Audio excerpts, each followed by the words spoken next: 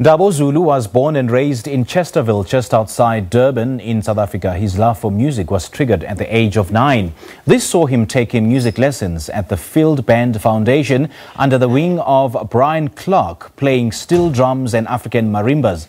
He later picked up a trumpet with the help of Nkosinathi Hadebe, the multi-award-winning artist and a recent 3-time SAMA nominee for Best Jazz Album, Newcomer of the Year and Best Duo or Group of the Year. Joins us now via Skype to share more on his album Queen Nandi, the African Symphony. Very good morning to you. Thanks for joining us, Ndabo. Welcome.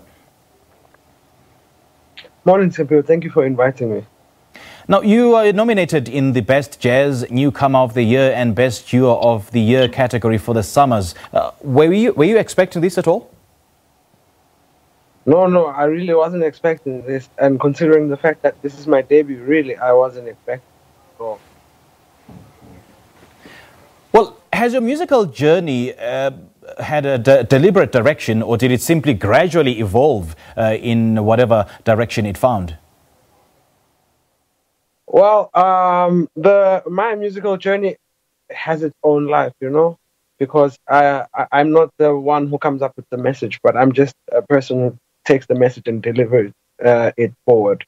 So I really don't have the direction of how my career and how my journey is going to be. I just follow where the journey takes me, really. Has there been one particular moment in your musical career that you're most proud of? I mean, every time I go onto the bandstand, it's a special moment. Every time I go to the bandstand, it is a unique moment. It is an opportunity to convey a certain message to the people who are consuming the music. Okay. So every moment for me is a special moment. Good stuff. And what's something that you wished you spent more time on as a student or in your early music career? My indigenous music. I wish I spent enough time trying to understand and trying to learn about my indigenous instrument. Music, sorry, rather. And you recently released a video on YouTube with the Umgidi ensemble. Do you have any other plans relating to another release? Maybe an online show, perhaps?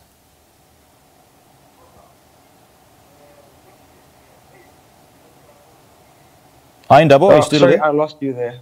I mean, you recently... Yeah, you recently released a video on YouTube with the Umgidi ensemble. Do you perhaps have any other plans relating to another release, maybe an online show?